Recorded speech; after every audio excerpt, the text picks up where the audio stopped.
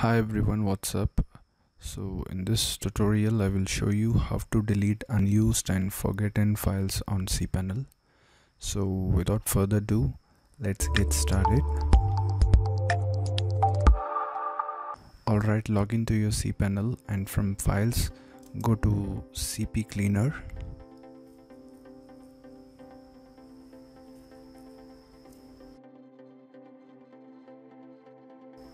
And here click on Start New Scan. This will search all the unused and waste files on your server. Then click on Clean Files and select OK.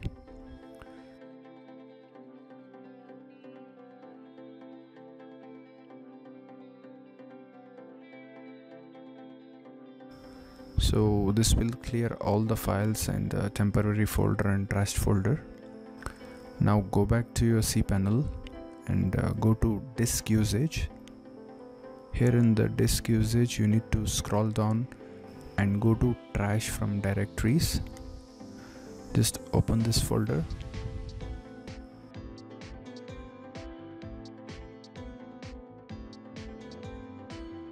And here if you have any files, just select all and delete those files.